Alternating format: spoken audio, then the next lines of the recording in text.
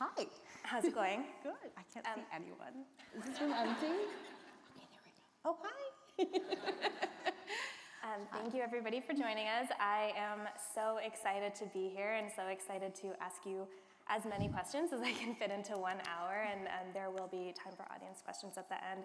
Deb, I was just telling you off stage how many of your recipes I've cooked in the last year, so thank you for everything that you do. I'm amazed. And this is book 3. So exciting.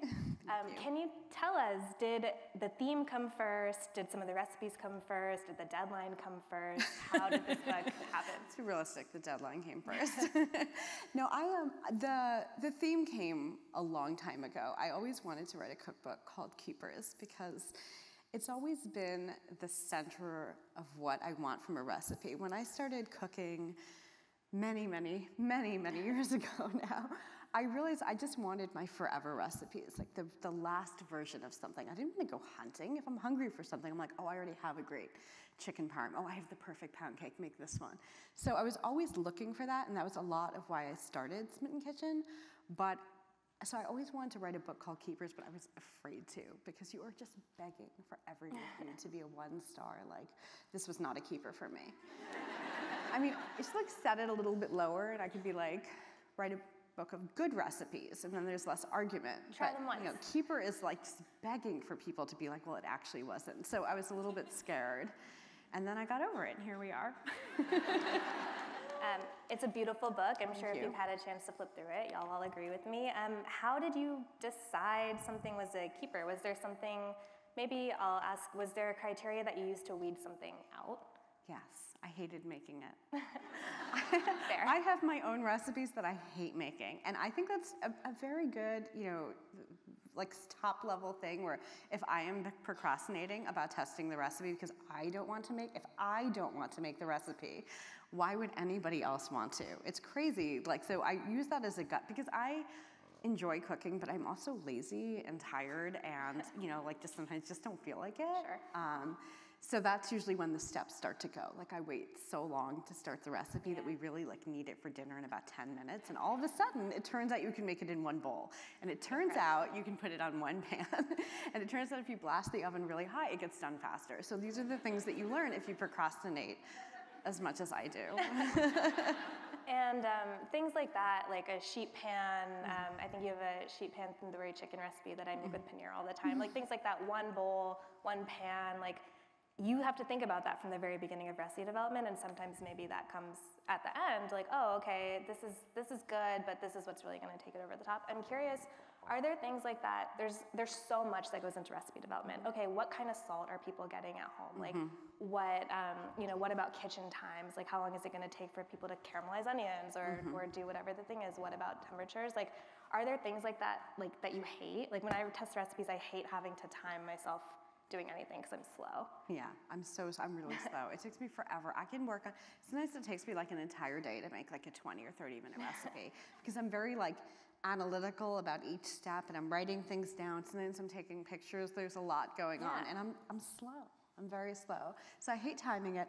I would definitely say that salt is the bane of my existence because I both want our food to be correctly seasoned and I want to give us a ballpark of how it's going to get there. Like a teaspoon is going to give you the flavor you need, but also every single salt weighs something different. And I mean, then you have to have these footnotes about the brand of salt you're using. And I did put one of those in this book.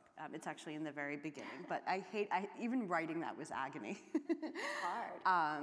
And flour measurements are the other one that just drives me crazy. And you do cups and grams. I do cups and grams, but there's a lot of, guys, baking is so easy. Why does everyone make baking complicated? But also, your cup of flour should weigh 135 grams unless you're using a Cook's Illustrated recipe, in which case it's 120 grams. Like, I mean, yes, I understand why people don't want to bake at home. So those are just like little nitpicky things. But I would definitely say that the overall, like, do I have to put this on the stove if it's going in the oven? Do I have to put it in the oven if it's going on the stove? Is this extra bowl worth it? Is always like the bigger thing. This year, my husband and I brought a kitchen scale home to my parents for the very first time and left it there, and it's changed the world. Really? Our lives, yeah. They didn't just like, were like, what is this thing? I measure with my heart? Like for coffee, for flour, Wow. they were just kind of flying blind, and now it's there, tucked away in a closet for us to use. We don't Okay. have to bring it for us. It's amazing. I love weighing things. Yeah. It's very reliable. Cups, Very they'll never do you like cups. Like a weight is a very standard thing. It's iconic, game changer. Another kind of question in that regard, when do you include substitutions for ingredients and when do you not? How do you think about that? I know people kind of think differently. That's definitely something that I've picked up over the years from like what people want to swap things with. I know that, like, for example, the reason I also have a Band-Aid on my thumb is fennel, because I forgot how to cut fennel last night. Fennel is very divisive. So if I have fennel, I will try to explain why it's there and also let you know when there's something that it would work for fennel. There is, by the way, not something that's fennel-like that's not fennel. It's a tough one, but I'll definitely mention it if there's something I can think of. And I always try to mention swap, something like, because that's the bulk of comments and emails, or like, can I swap this for this? So if there's an easy one, I'll mention it, but you get to a point where you don't want to have 82 footnotes of every single thing that could ever be swapped. So there's a balance. I will say I'm a read the recipe all the way through before I cook it. Cook sometimes. Yes, And I love it when you have notes at the end of your recipe. Okay, like I made these rainbow cookies and I learned don't ever stack them, right? Or I learned that you should keep it in the fridge before you cut it, and I find this so helpful. So thank you for all the detailed cooking. I'm not really good at reading recipes to the end before I make them. I'm like, I've got this. I know how to do this. I totally know how to do this, and then I completely blow it. So. Love that. But I'm glad to hear that other people do things correctly. That's the right way. Another thing that I love about your book is that for me it feels like you're really trying to make it easy for people to use up what they have at home. So I told you this earlier, there's a chickpea masala recipe in your cookbook, chana masala, one of my favorite dishes of all time. I cook it all the time. You're making my chickpea masala. I love cooking other people's recipes, and yours is, you make it so easy, right? Like there's canned chickpeas in there, which is great, but also it calls for like 14 ounces of crushed tomatoes, and where I live, I can only get the big 28-ounce cans of crushed tomatoes, and so I always have half a can like languishing in my fridge that I need to use up right away. And so it's great because I'm like, oh cool, I always have chickpeas, I always have half a can of tomato sauce, I can make this chana masala, a dish that I love. And I made that because I wanted you to be able to use the smaller cans. Oh, I can't find them. You're gonna have to. We're in different neighborhoods, so we're gonna have to compare notes on where we're doing our grocery shopping. But in Park Slope, I can't find them anywhere. Might just be me. Well, I'm happy to put it to use. It's also really good with fresh tomatoes too, which is something I've learned from other cookbook authors. And you call for, not that I've memorized this recipe all already, but like, you call for diced or fresh or crushed, which I really appreciate. But what I noticed, excuse me, I'm just gonna drink some water.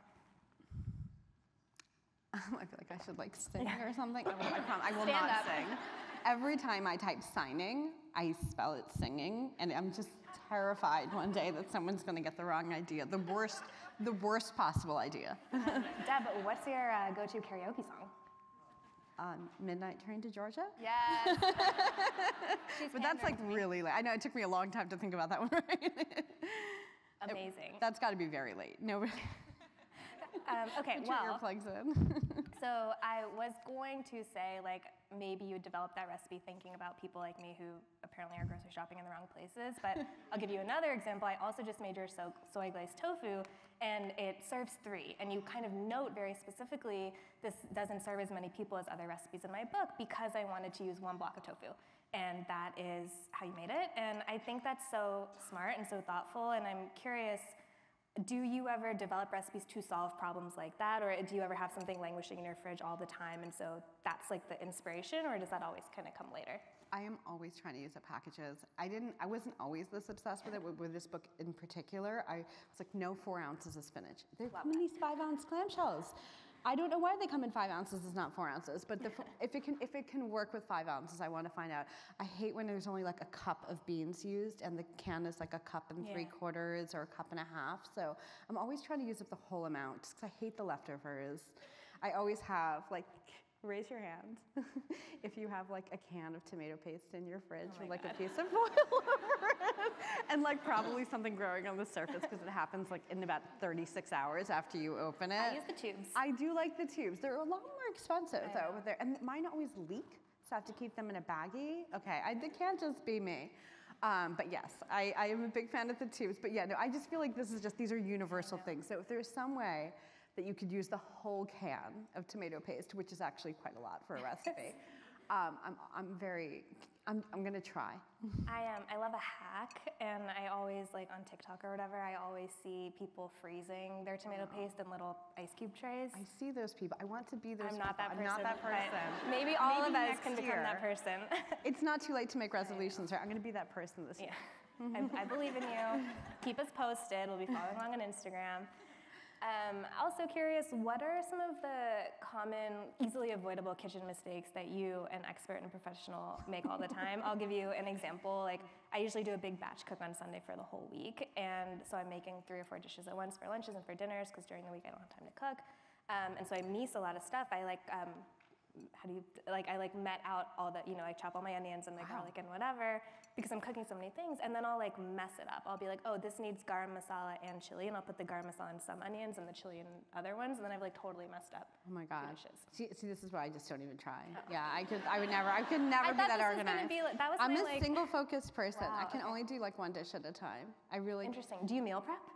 No. But you're always cooking for work, though. That's the No, difference. I don't meal prep. Like I should. Okay, so last night I made this green spaghetti. Beautiful. I made it. But that's also because I was making a beef stew, which I did my thumb on.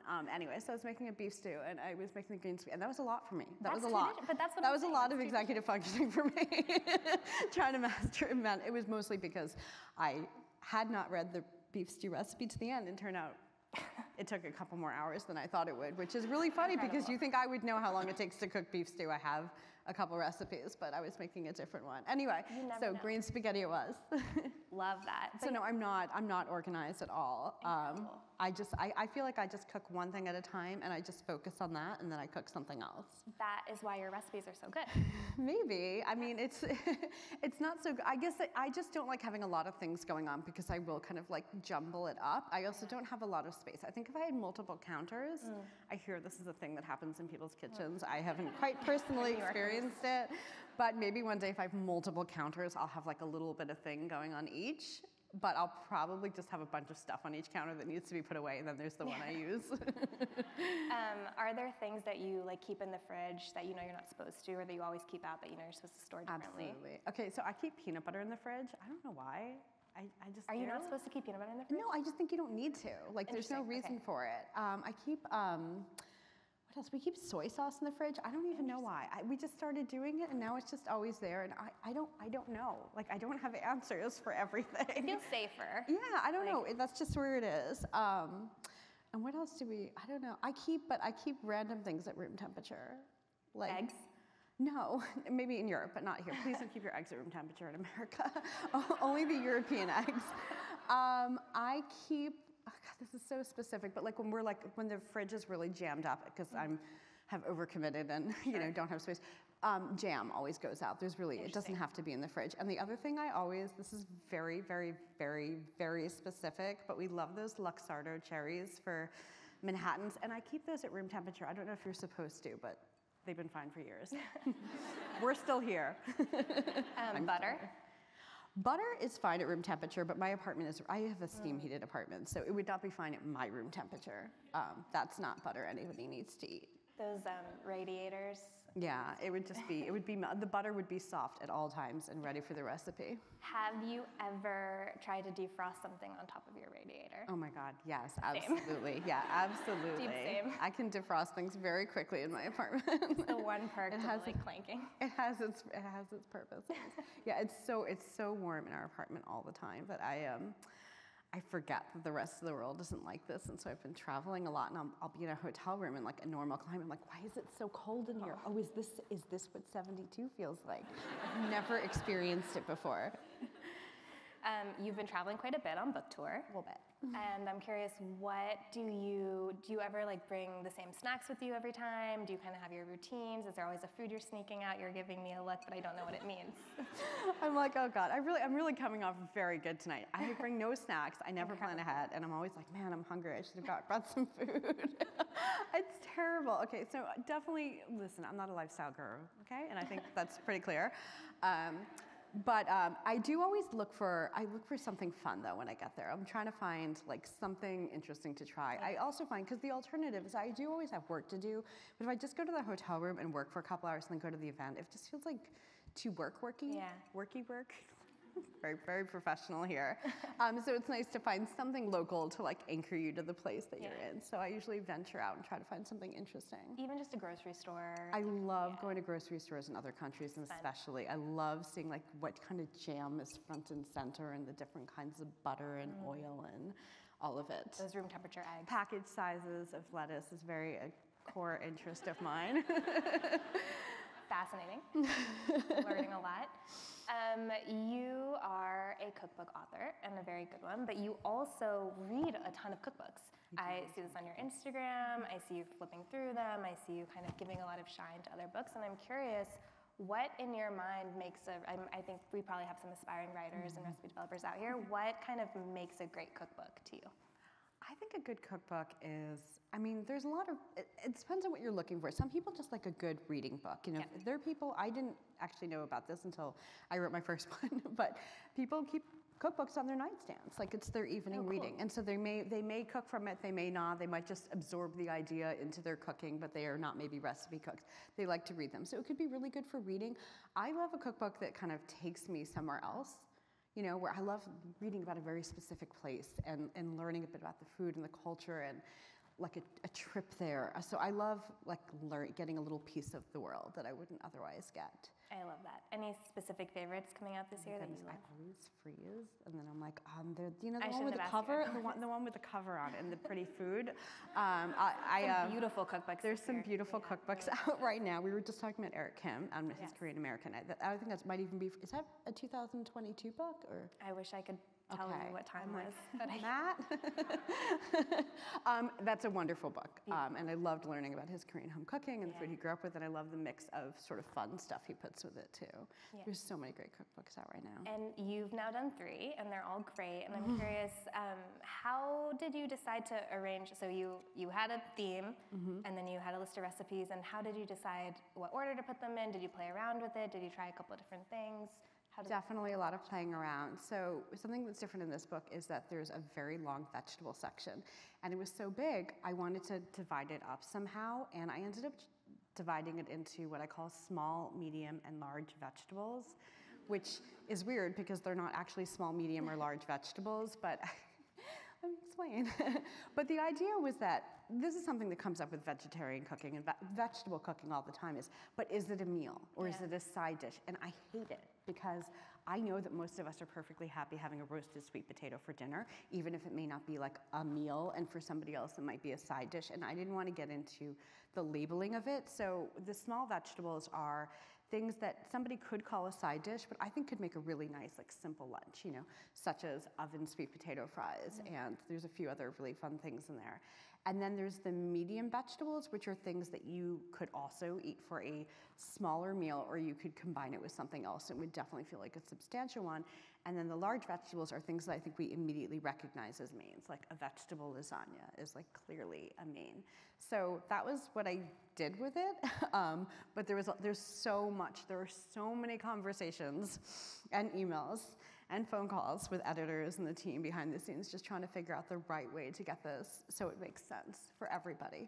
I loved that, and I hadn't seen something like that before. And some of those, like the sweet potato fries, or is there a Brussels sprout ricotta toast? Could be an appetizer, could be called something, but I love that it's kind of like small, medium, big. That felt something. I would totally eat that for dinner though. Yeah. Like, Brussels sprout toast, why not? It's got bread, it has ricotta, it has like a nut, it's got something green. Maybe not for like a family of 4, but like it could be. Yeah. So, yeah. I make your broccoli toast quite a bit. Yeah. Thank you. Let's talk about some of your other favorite recipes from the book. I have 100 favorites. No, wait, I like to tell people I have 99 favorites, but I won't tell you which one I don't like. Uh-oh. It's up to you to figure out. The walnut brittle cookies look amazing. I love those. I did not think I would ever write a chocolate chip cookie recipe. Fascinating. Because there's so many good ones out there, and I've done versions of so many great ones on my site. I felt like, you know, this conversation's good. We've covered everything that can be said about chocolate chip cookies has already been said. But then I was like, but if I look deep inside my own heart for what I consider the perfect chocolate chip cookie, it's actually none of these. And that's where I was like, oh, here we go. I'm gonna have to write a chocolate chip cookie recipe. So what it is, the main thing that sets it apart is that it has walnuts in it, but they are brittled walnuts. So you make this quick caramel. I know all of you are just like, forget it, it's never gonna happen, but it's the easiest. You make it sound very easy. It's so easy, you cannot mess it up, and you just coat the walnuts with it. You just freeze it for about 10 minutes, and then they're all crunchy, and then you crush those up, and it gives you both, I feel like, the nut, but also that salty, crackly crunch that I think that a lot of cookies are missing. And it's pretty tall as a cookie, but not quite Levain tall, but like it's got a nice height to it. And this is also very key for me, is that you can cook it right away. Because I have never once decided to schedule a chocolate chip cookie craving 1 to 3 days in advance. When I want a chocolate chip cookie, I want it as soon as possible. So it was really important to me that it worked right away. Yum. I'm trying to think what else I found really interesting that I haven't cooked yet. I loved your black bean chili. There's a soy glazed tofu that's really great. The chana masala is excellent. I tried the Bread's version of the bialy babka, and I thought maybe that's something interesting. So Bread's Bakery here in New York, they made a version of your babka before your book came out, and is it correct as before?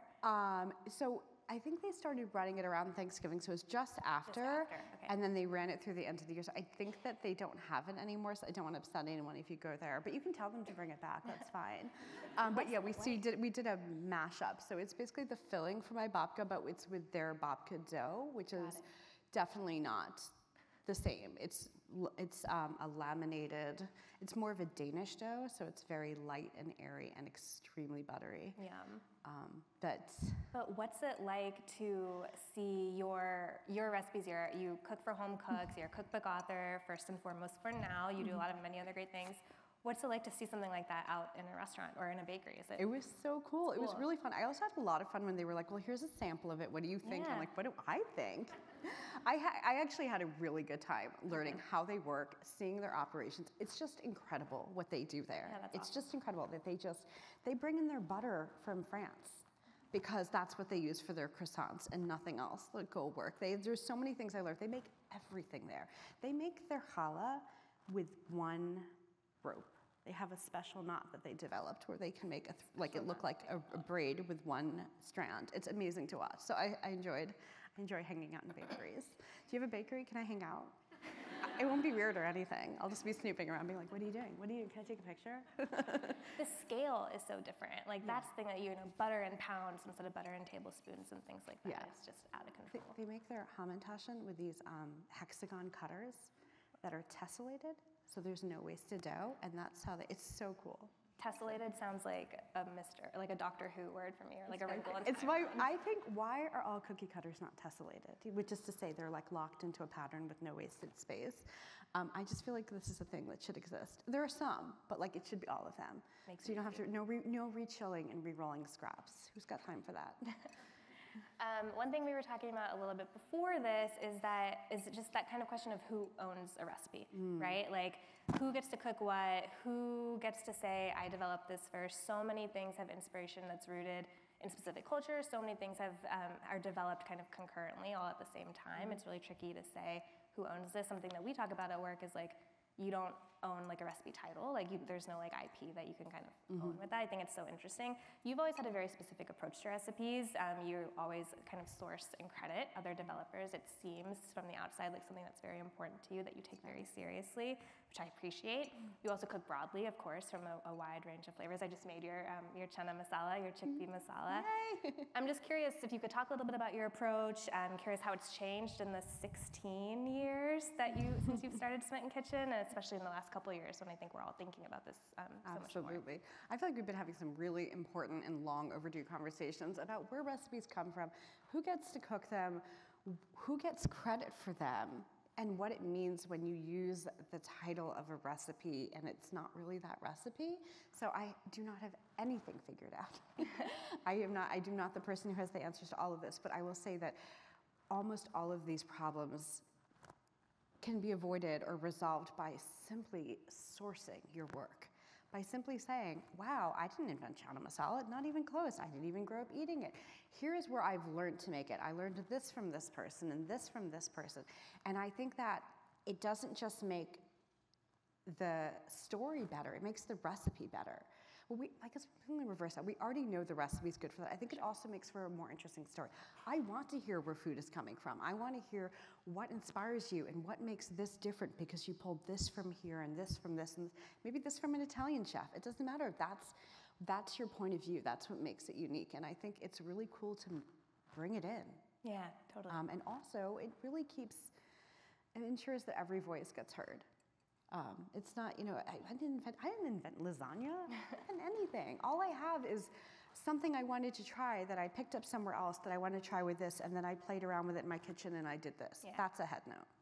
Yeah, and that's I mean, all of them. Kind of on the topic of head notes, like there's a huge, shall I say, conversation right now around how long they should be and how we should, you knew where I was going with this, how we should lead into recipes. I love your head notes. I like them in your books. I like them on your website. I think you do a really good job showing some personality and talking a little bit about the story, sourcing where appropriate, but they're also not super long. And I think as somebody who's been blogging on the internet for, again, 16 years with Smitten Kitchen, you could have gone that route. You could have gone really, really long, scroll forever and ever and ever. And sometimes you tell stories or sometimes you show a lot of photos, but you're talking about the recipe itself.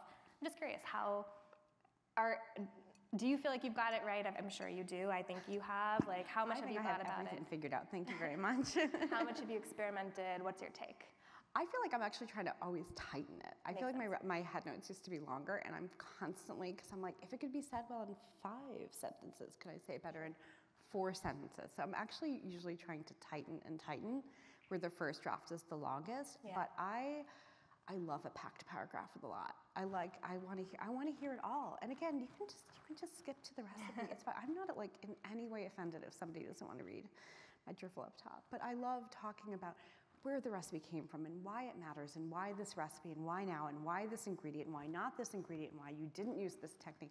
I love all of that stuff. And I love to hear how you ate it and who was there and what was the bad joke they told. I want all of it. So you can send me the longest head notes. I'm here for it. But I think at times, what people are complaining about, it can feel padded for some reasons where there's a lot of stuff. And that is really, I think the wrong people are being blamed for that. This is a thing that Google rewards. This isn't something that writing rewards. Yeah. So, and the truth is that I would probably have much better SEO if I did however weird way Google wants recipes written, but I don't do it. So. I had a whole meeting today about SEO keywords. So you must have quite a few that you have to hear about. Yeah, it's not good for writing, is it? It's not good for reading either. It's tricky, and hopefully it'll change. But one thing I love about your head notes is you talk about what you got wrong when you were developing, or what you didn't like, or okay, these cookies were too brittly, and now they're going to be whatever the example is. And I think that's so valuable. And I think seeing the photos of the different stages and things like that are also so helpful. And it really feels like you're not developing recipes for an algorithm. You're not developing recipes for our Google overlords. No knock to any Google overlords who might be here. You're developing them for the home cook, and that's so rare, it feels, not to chase something. But I think the process is really interesting, especially for people who are passionate about cooking. And a lot of times the process answers the questions, logically speaking, why wouldn't you do it this way? Why would you? Let me tell you why. Because I did try it that way, and I thought this would work, and I thought this would. And so, obviously not every single thing that happened needs to be in the final head note, but I think it's really interesting talking about where you started, how you thought it would go, and how it would get there. For me, that's the interesting part. So that's why it's in my head notes. Well, I think they're Thank great. you. And I think about head notes quite a bit. Let's talk about social media. So social media, we love it. There's so much of it, and it's very complicated. I'm curious, you do social video, you are very active on Instagram, your Instagram stories. We haven't spent that much time together in person, but I do feel like I know you, which is maybe a little problematic, but no, I feel like I see so much of your work. I won't say of your life, but of the life that you choose to share with us, and I think that's so special, and I think it probably helps people connect to your recipes in some interesting ways. I'm just curious, you're doing video now, you're doing social video, you're doing some YouTube video. How has that changed your approach to recipe development? Has it changed your approach to recipe development? Are you ever like, oh my God, I need something to go viral? Is that something you have the luxury of not having to think about? I want to know it all. Oh my goodness. So it mostly gives me many new ways to procrastinate every day, which I appreciate, because I'm like, well, I'm not procrastinating, I'm editing video. I'm working on an Instagram caption. Great. But I do all my own social media, which is weird and I think rare. But I also am like, what am I going to do? Like teach somebody else to write a caption that's not like, that's not going to work. So, and certainly with the traveling, it's been really fun to share bits and pieces of like the random trouble I get into, or things that happen, or like when snowflakes that are shaped like snowflakes fall on my sleeve in Minnesota, and I was like, I don't think I've ever been so excited about anything, which is really, I don't know what that says about my life, but it was amazing. Or like spotting ducks outside LaGuardia Airport. Ducks? Geese, I think. Cool. Apparently they're really mean and I wouldn't want to get close to them, but yes, so I love this stuff, and I love that I have a place to share it. But you were asking about how I use it for Smitten Kitchen.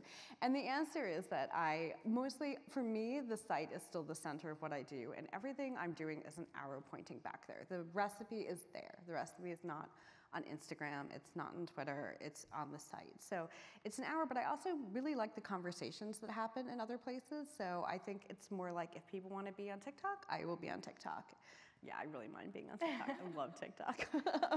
But most of the things are just like, if the people want their information here, I will be here. And so it's just about trying to reach. But there's many branches on the tree these days. So it's a lot. It's not as simple as just like popping a little update into the Facebook bar and then going back to your regular life. But I think of it as supportive to the recipe. And I also think I really, as I said, I like the separate conversations that happen and the things you can do on each social media differently.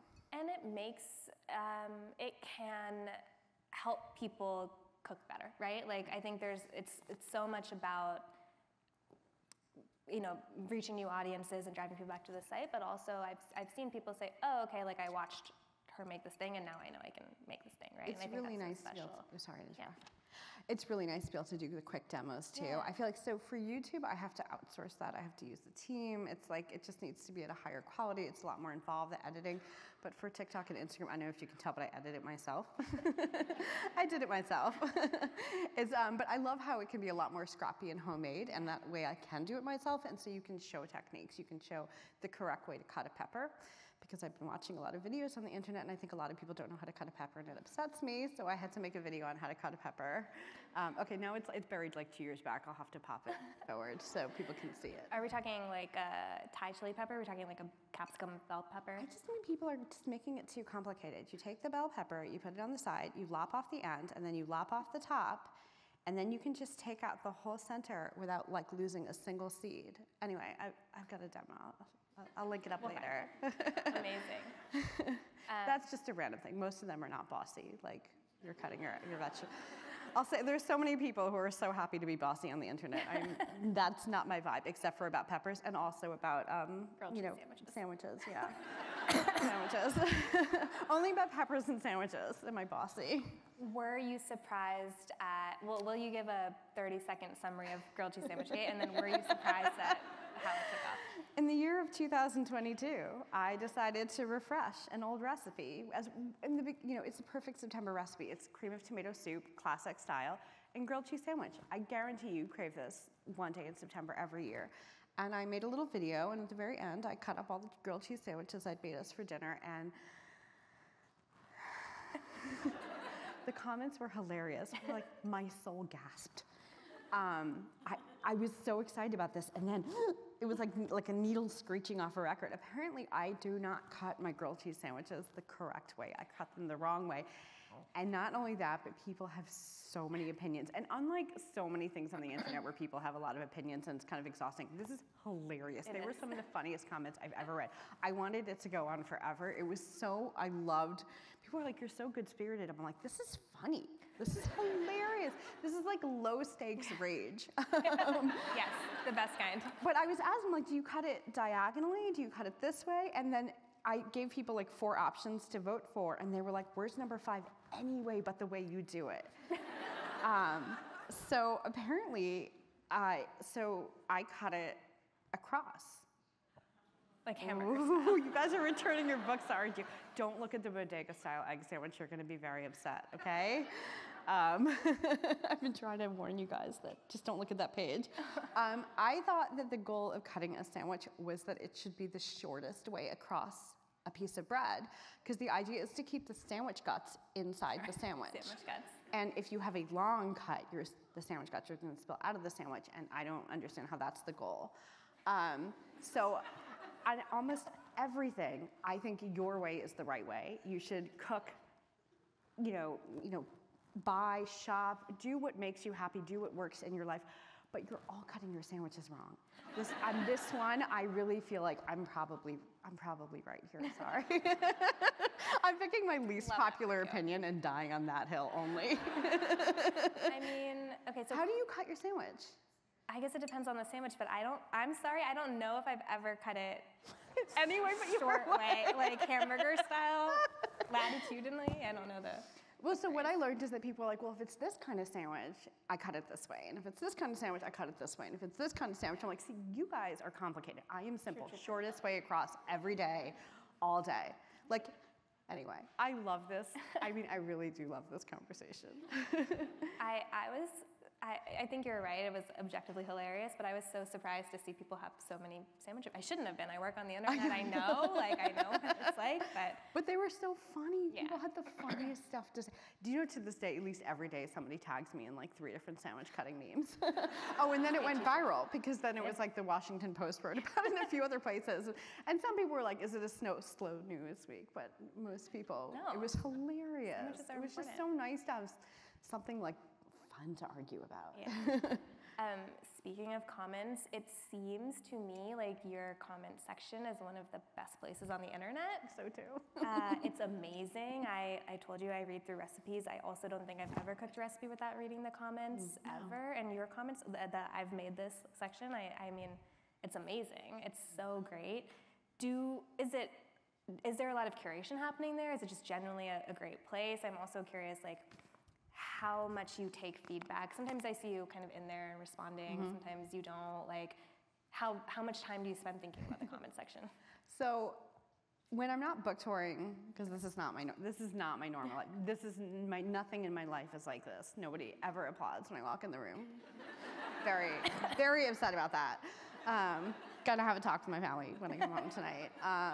So this is not my normal life. So normally I try to check in at least every day or every couple days and just see what's happening. I have to curate very little. I mean, every so often I have to remove spam, but twice a year I've removed a comment that was like, It's amazing. like absolutely so unhinged Nazi that it would have to it would detract from the rest of the conversation. But it's very rare, and I think it's because the vibe has been set, and because I do share. Usually my rules, I try to respond to questions. Like if it's a question I can answer, I will try to answer it. So when I check in, that's what I'm doing. And of course to remove like spam and stuff like that. But that's about it. I think the conversation is just very pleasant. Yeah. I think Smitten Kitchen readers are very nice.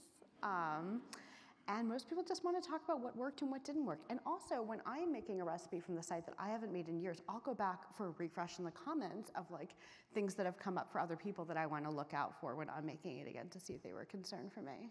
So I've seen you, I think I'm thinking of your like strawberry summer cake, that recipe. That's a perfect recipe. I make it all the time, the small one and the big one, and now it's stacked in your cookbook. I know, I love Beautiful. that one. I can't wait till strawberry season so everybody can make it. And the little ones from Union Square Market, which you kind of name drop, I think, in one of those recipes. But that, you started it in one pan, and then a couple years later you made it in another pan, if I'm remembering correctly. Like, and maybe that's just because it's a good cake and you wanted people to have more of it. Maybe you noticed that people were kind of doubling it and you wanted to do that. But you get this kind of immediate feedback, right? And I'm curious, like, okay, you just published this big, beautiful cookbook. Is it nice not to get immediate feedback? Does it feel weird? Or is it actually like not true that you're not getting feedback because people are so kind of tapped into your social? Literally terrifying. Like, it is the most terrifying thing. I cannot breathe until like 5 people have successfully made each recipe. So November was not a good month for sleep for me. It was not the sleepingest month. No, I need to so if I publish it on the internet, I usually know within a day whether it's working for people. And even though I am testing these things, it's just like I need to see somebody else making it until a bunch of people had made the ricotta gnocchi and the green spaghetti and everything else, so it's actually terrifying waiting for the feedback. So far, so good.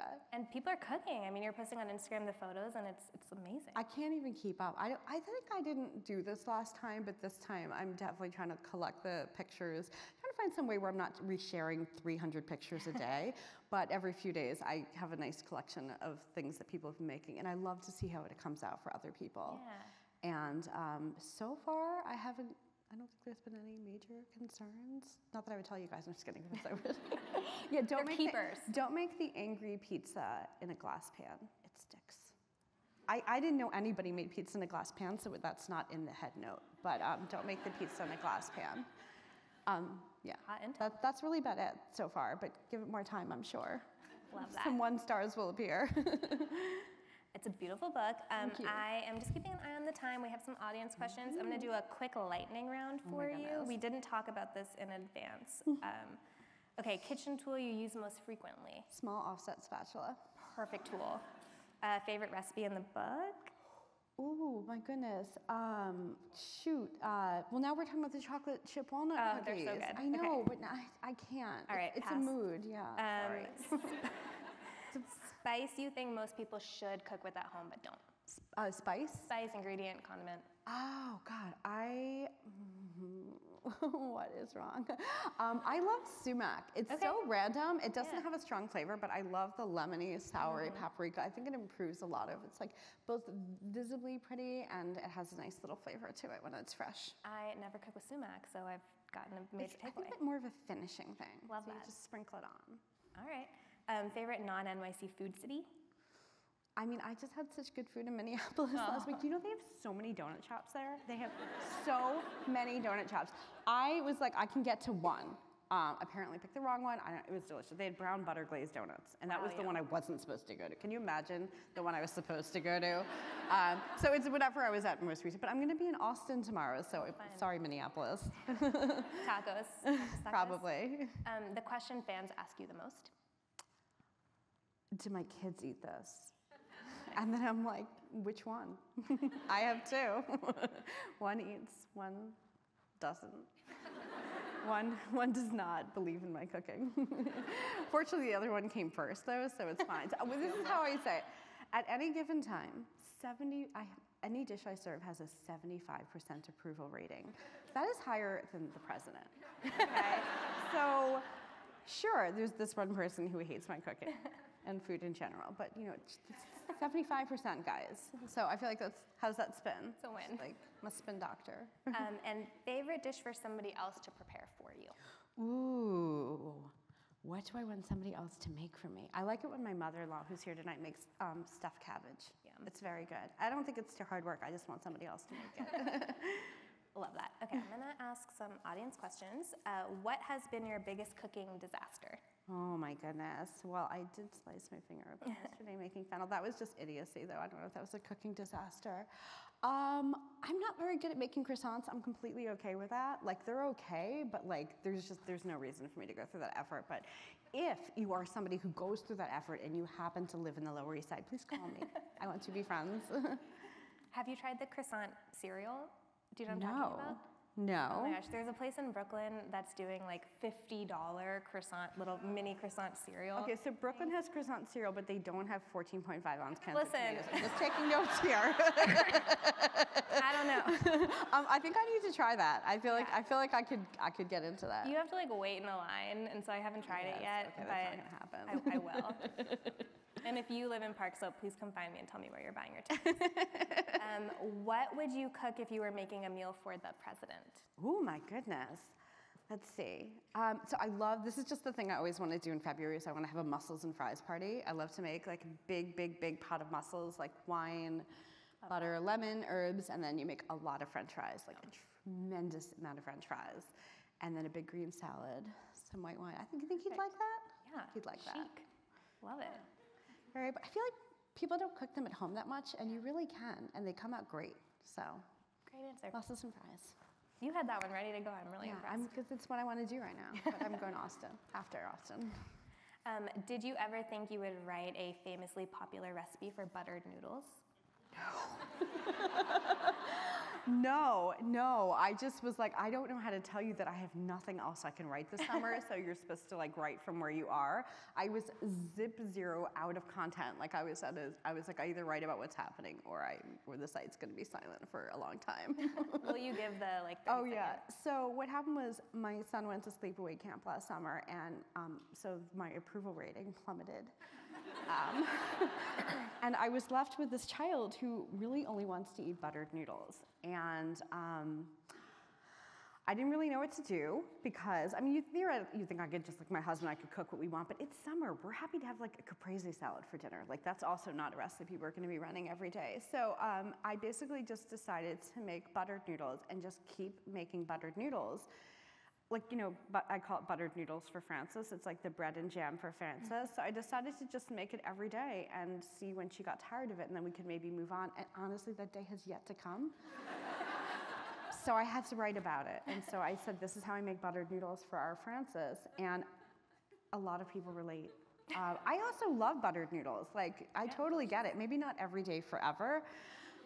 Anyway, what ultimately happened is my son came home from camp and I started cooking a diversity of food again, and that's it. Do you generally have a sense of which recipes, when you like hit publish on them online, are gonna kind of pop off or gonna do the best? Is it always? No, not really. I don't have a huge, I mean, obviously chocolate is chocolate and a one bowl cake is a one bowl cake, Sure. and broccoli is surprisingly popular. Broccoli. Is surprisingly popular, but no, not always. It's not always a clear thing. It's cool. But so it's always fun to see what kind of connects. Yeah. Even in the book, I was telling Matt from Kitchen Arts and Letters earlier that I put this salt and vinegar charred cabbage in the book because I wanted some weird stuff in there that I love. Everyone's making it. I was like, this is just for me. I wasn't making this for you. I just wanted some weird stuff in there that I love to eat. And I love how many people are just, like their kids are eating it, like the people who don't like cabbage are eating it. It's like they get kind of crispy. It basically had started as, sorry, so much for short answers. God, this is why my head notes are so long. It had started as I wanted to do something with salt and vinegar potatoes because salt and vinegar potato chips are God-level potato chips. And then I wanted to like, well, maybe I could turn it into more of a meal by adding some cabbage to the sheet pan. And what happened was the potatoes were the least interesting thing there. They were like not good at all. It was the cabbage that was the star. We were picking off the cabbage. So Love that. here you go. I didn't know. I did not expect anyone to make that. Great segue to the next audience question. Thank you for that, stranger. People have been cooking from this book like crazy since pub date, true. Is there a recipe that's been overlooked so far? So I think that nobody has made the strawberry summer stack cake yet, which is the strawberry summer cake in a layer cake form. And it might just be because strawberries are out of season and catastrophically expensive right now, but also they're not very good. Don't just wait till summer. It's not worth it. So I think it's mostly summer dishes have not been cooked a lot, which makes sense. But that is also a recipe that is selfishly just for me. My birthday's in June, which is the middle of strawberry season. All of you guys are like, oh, she's a Gemini, I knew it. I don't even know what that means. I just know that people say that after I tell them my birthday's in June. Anyway, I made that recipe for me. I always wanted it to be a layer cake, and you really think you would just make 3 of them and stack it up. It turned out to be far more complicated to get it right, but I can't wait to make it again too. I love that cake, as previously said. This person also says, thank you forever for the pot rack recommendation. Oh, wow. All right, do you have any advice or tips for converting things like baked goods into gluten-free? Is it using gluten-free flour? Do you have any advice? Is this something you think about when you develop recipes generally? I definitely think about it, but mostly because I've gotten so many tips. This is definitely reader-fed tips over the years. I would say that definitely find a gluten-free baking flour mix that you like a lot. I know people really like the cup for cup one, but there's a lot of other ones out there that probably cost less, and maybe you make your own homemade version. I think there are certain things that usually work pretty well. Quick breads, layer cakes, these are things that are fairly forgiving. I think when you start getting into drop cookies and shortbread, it can be a little bit trickier, but not always. So I think it's really just a little bit of trial and error, but most things work with the good gluten-free flours out there these days, which I think is really cool. I did not say sourdough. There's a whole book for that. Although if you really want to get into sourdough baking, Aaron Goyaga has a new a gluten-free baking book out. I'm forgetting the name, but it's amazing, and it's incredible, and if you have anyone gluten-free in your life, you should buy it. I'm very good at marketing for my own books right here. Do you think, like, when you're developing recipes, either for a book or kind of, month over month over month for the website, oh, okay, like, I am thinking about, I won't use vegetarian as an example because as a vegetarian, I think you do an excellent job with that, but making sure there's enough things for people who might have certain dietary restrictions. Oh, okay, I've done enough gluten-free, or I've done enough keto, or whatever the thing might be, vegan. Is that something that, like, is top of mind for you? It's not top of mind, but it's definitely in there. When a recipe has 2 tablespoons of flour, I'm like, okay, we're really gonna throw the whole gluten contingent off for 2 tablespoons. Like, how is this really doing the work there? So that's something I think about, or if it's just a very small amount of Parmesan, like, is it really, or to mention that it could be optional, or at least test it both ways. So I think there's a lot of things in the book. And especially, I know I came up a lot in my last book where I'm thinking about, like, is this significant or is it insignificant? And like, there's a pancetta, white bean, and Swiss chard pot pie in the first book that I almost never make with pancetta. So it's in the meat section, but it's actually an amazing vegetarian pot pie. Noted. Like, a little biased, sorry. It's amazing. And not to, like, plug our comment section again, but I feel like there's always people who ask those questions, and there's always so many responses from other readers. I think that's so special. I like really that. Amazing. Okay, I have a picky eater question. How do you manage having a picky eater? Isn't it devastating? One of my 3-year-old twins won't eat anything, and I'm heartbroken. I'm so sorry. How have you not given up? She does eat buttered noodles like Frances. But how do you keep spirits? It is so, I'm glad you used the word heartbreaking, because that's a bit how it feels, because you were so excited to cook and you wanted to make this thing, and this person was like, yuck. Like I said, one of the ways I've been able to process it a little better is that my older kid is the one that likes the food, and so we kind of were set up, already, and then this interloper came in and she, like, hates everything. I would say, don't take it personally. It has nothing to do with you, even though they specifically say it was you and you ruined this dish. Don't take it personally. And I also feel like this is not necessarily going to help you with a specific situation, but I feel strongly that whenever you get a chance, that you should try to cook the food that you love. Find some way to fight for the things that you love to cook. So I'm assuming we're all here because at some point we enjoyed cooking. We enjoyed it, it was fun, and then real life. And maybe it was, troll-like children who hate your food, or just job confines, or the price of groceries. Something happened and it gets in the way. This is just real life. How do you get it back? I think you get it back by cooking the food that you really want. And I know that's not the easiest thing, it's easy to say it. It's another thing to actually do and be like, so here's the spicy pilaf Mommy wanted for dinner. There's 92 ingredients in this. You're gonna love it. But sometimes for me, it's about breaking out. I used to, once upon a time, I had a column at Bon Appetit where I used to write about this stuff. It was before your years there, yes. But it was all about picky eaters. I would talk about, like, breaking it out. Like, so maybe we keep the black beans and the toppings separate. And if there's anything you can do, think of it as fighting for the things that you care about, to get the food that you're craving. And maybe you do have a bowl of buttered noodles on the table just because they're very easy to make and reheat in the microwave. And then you can put out something new, and you never know. You can be like, oh, you wouldn't like this at all. This is not your thing. And sometimes it works. It's great advice. And that's our talk. So Deb Perelman, everybody, thank you so much. Thank you. Thank you. Deb will be signing books, which are for sale in the art gallery following this. And I just want to say thank you so much, 92NY. Thank you, Kitchen Arts and Letters, who's selling the books. Thank you to all of you for the great questions and for listening. And see you later. Thank you.